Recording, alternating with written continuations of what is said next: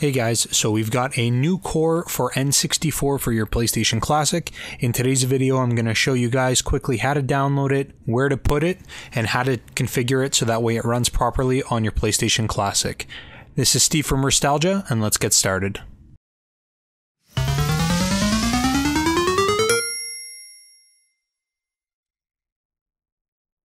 Alright guys, so the first thing that we need to do is download the new optimized core. So what we need to do is open up our web browser and we need to go to this link right here.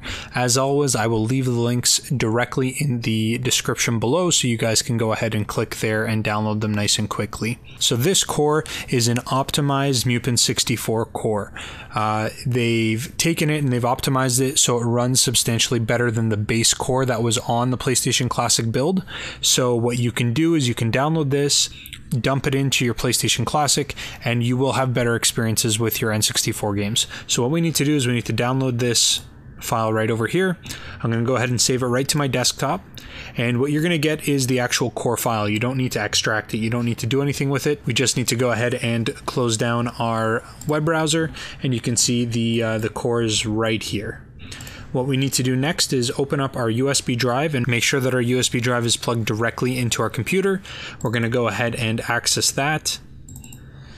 And when we open up the root of our USB drive, what we need to do is double click on the BleemSync folder, then the OPT folder, retroarch.config, retroarch again, and then our cores folder. And just as simply as that, we just click and drag and copy it in. You can see that it is now copied in there, and that's it. Now we close it, and we just have to pop our USB drive into our PlayStation Classic. So let's go ahead and switch over there now. All right, guys, so here we are on the boot menu. We're going to go ahead and enter into RetroArch. And what I'm going to do really quickly is just show you that the core is loaded. So I'm going to click on Load Core, and then we're going to scroll down.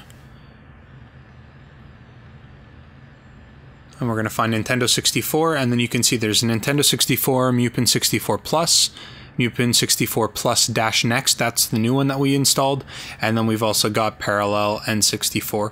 I have tested out a few games with the Next and the Plus. The Plus works reasonably well, but Next just takes things to a little bit of the next level. It's a more optimized, games run a little bit cleaner, you have less graphical errors, you have less audio issues. Keep in mind this is still a work in progress. You're not going to have perfect emulation with every single game that you try. In fact, there's going to be lots of games that you're going to have lots of problems, lots of graphical issues, as with most N64 emulators, but this is about as good as it has gotten so far, and it's running really well. So what we need to do is, first what we want to do is we have to configure our controllers. And in order to configure our controllers, we need to load content. So as you guys remember, I've got all my playlists here, but if I were to select a game from the playlist here, it's going to automatically pull up the default emulator, which is the Mutant 64, and we don't want that. We want the new one, the Plus Next. So what I'm going to do is I'm going to do this the old-fashioned way. I'm just going to go ahead and pull content. I'm going to locate my media file on my USB drive. I'm going to select my RetroArch games. I'm going to go down to N64, and I'm going to pick a game. I think for the purposes of this, what I'm going to do is I'm going to load up GoldenEye 007. There it is, and I'm going to open that, and then it's going to give me the option on which emulator I want to load. So with the Mutant 64 Plus, the game is playable, but you have a lot of graphical issues. You've got a lot of frame rate issues. The audio is all weird, and I find that it does run much better with the Mutant 64 Plus - Next. So there are still some audio issues. There is certainly still some slowdown, but it's a lot more playable and it's a lot more enjoyable. So I'm going to go ahead and load that up. Perfect. So now that it's loaded up, we're going to go ahead right away and press Start and Select to get our quick menu. And what we need to do is we need to scroll down to Controls. And the reason we want to do this is because we need to assign the analog stick to function with one of our analog sticks on our PlayStation controller. So what I've got right now is I've got a PS4 controller plugged into my PlayStation Classic. That's currently what I'm using for RetroArch, and I typically recommend this. I've seen some other people suggest that you can just map the analog stick to your D-pad, and then your D-pad will act as both the D-pad and the analog stick from the N64 controller, but that doesn't work for a lot of games because a lot of games make use of both the D-pad and the analog stick. So what I recommend is finding some other controller, Xbox 360, PS3, PS4 controller, anything that has an analog stick, so that way you guys can access both your D-pad and your analog separately. So we're going to scroll down and we need to find all of our automatically configured buttons, and here we are. So now you can see the left analog stick right, the left analog stick left, and then down and then up. And what we want to do is, I've already got it pre-configured, but you can see on the right hand side it says control stick X plus and then control stick X minus. So what that's saying is the control stick, which would be the analog stick from the N64, and your X is your X-axis. So if you're thinking about a graph, you've got an X-axis going horizontally and you've got your Y-axis going vertically. So when you've got your right, you're going to go X plus. When you've got left, you've got X minus. When you've got down, it's Y plus. And when you've got up, it's Y minus. So just keep that in mind when you guys are configuring. That's how I've got it set up, and it seems to be working properly. Other than that, then you just go ahead and back out and you can load the game up. And I'm going to go ahead and do that and show you guys how that is.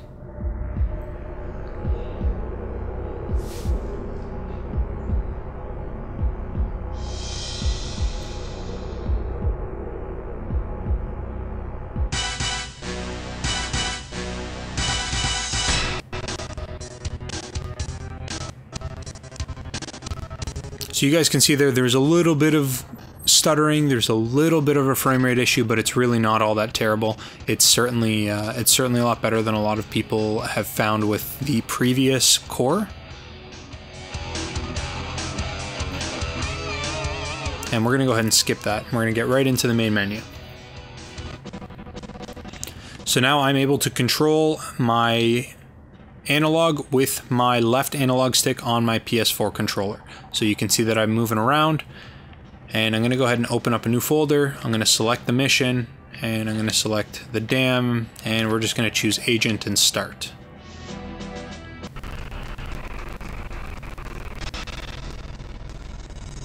And we're going to skip it and just jump right into the game.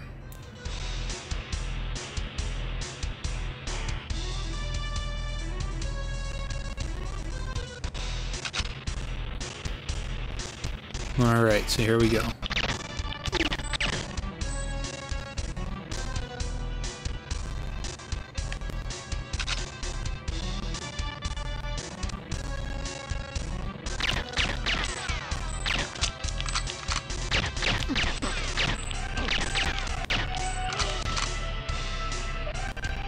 And so far it is feeling pretty good.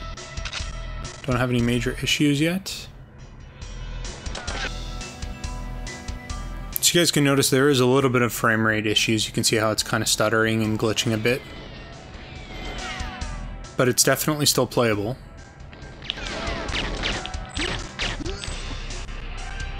Now, I haven't played this in years, so bear with me here. I'm not the greatest GoldenEye player anymore.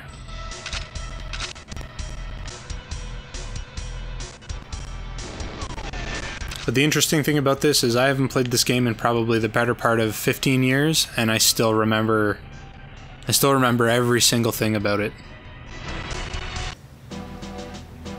Okay, so I'm going to go ahead and back out of this game, and we're going to just try another game as well.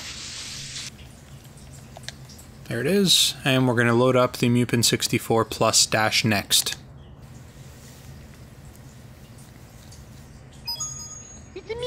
Mario! Hello!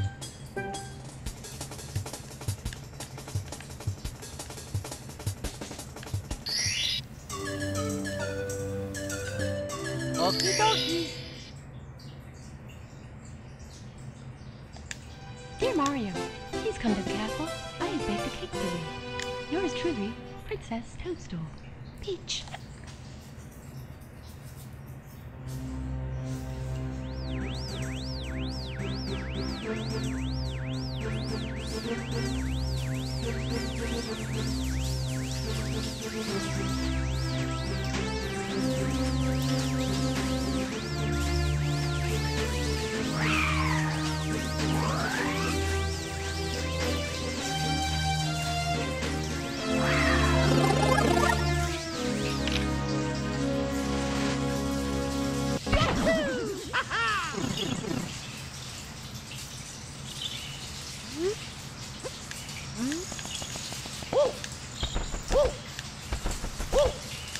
There we go. So you can see that Mario 64 is running really nicely.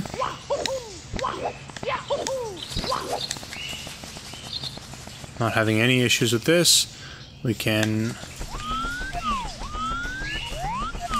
move in and out with our camera. Yeah, everything seems to be working really well. Okay, so why don't we try one more game? Let's do Super Smash Brothers. That's one of the most iconic N64 games we've got going. So we're going to load up Mutant 64 and see how well that goes.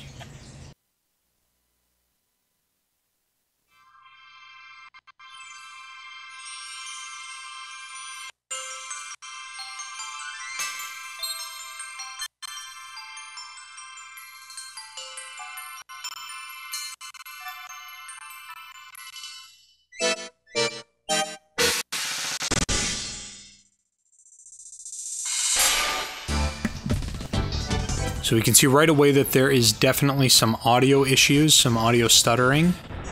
A little bit of video stuttering there, but it's not terrible. Let's actually get into some gameplay and let's see how the game actually plays.